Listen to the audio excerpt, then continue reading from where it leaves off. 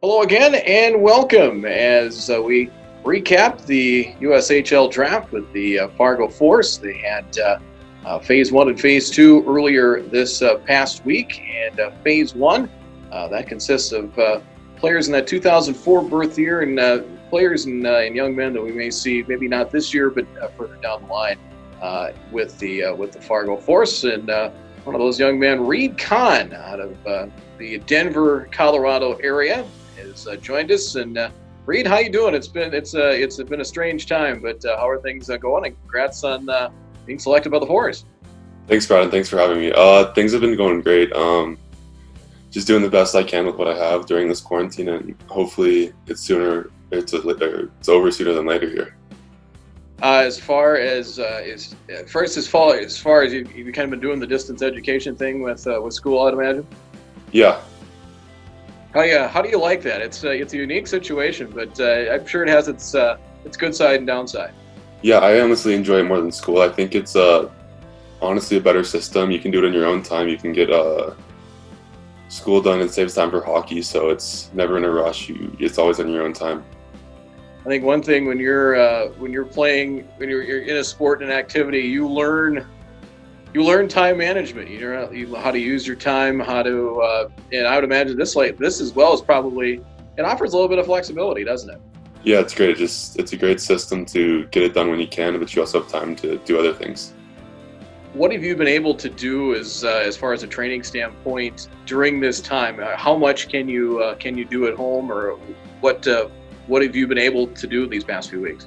I think I have a little more availability than other people. I know a buddy who has a big gym in his house, so I've been going there and lifting and working with the trainer out in field. So I've still been getting after my normal schedule by that standpoint, but otherwise, just living my normal life, it's been a little weird. Yeah, there's no doubt about it. There have been unique times. Have you gotten a chance to speak with the coaching staff from the Force here after you were selected earlier this week? Yeah, Eli was my coach maybe a year ago at the National Festival, so I got to speak with him a while ago, and I spoke with Carrie the other day on the phone. Your first impressions, obviously you've known Eli for a while, but your first impressions on the organization? The organization, it's obviously great. Just the keys for the development, to get better as a player and to get better as a person. They just have everything you need there, like a great coaching staff, great people, great facility, great town. So it's very exciting to be picked by Fargo to have all that stuff.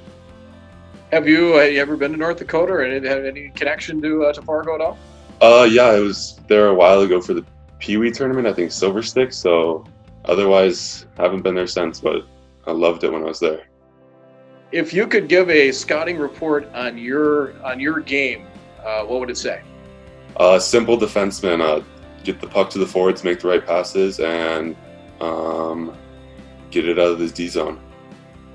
Pretty simple. Yeah. You don't want to reinvent the wheel at all. That's good.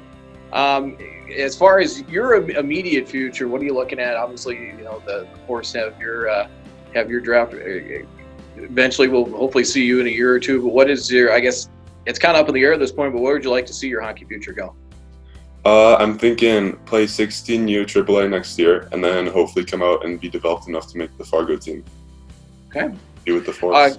Okay. I got a couple things, a couple of fun things as well. Your favorite, you kind of grew up in the Denver area. Your favorite NHL team and player? Favorite NHL team and player? It's a good question. I like Brent Burns from the San Jose Sharks. I think he's a great defenseman. He can get offensive when he needs to, but he's also defensively sound. And team, I've always liked the Philadelphia Flyers. Not sure why, but just that's where my heart's been. Not an Avalanche guy, huh? No, not big on the Avs. That's okay. I was just kind of wondering because some people kind of gravitate to the home team, but that's just fine. One final note here, just trying to a little bit of fun. Your pregame meal, your top pregame meal is what? Chicken parm. Really? Yeah. Carbon up? It's a good go-to. Get some protein, get some carbs, and have the right fuel for the game. All right, sounds good. Reid, First of all, stay safe out there, and we hope to see you in the future in Fargo. But thanks for taking a few minutes with us. Yeah, great. Thanks for having me, Brad.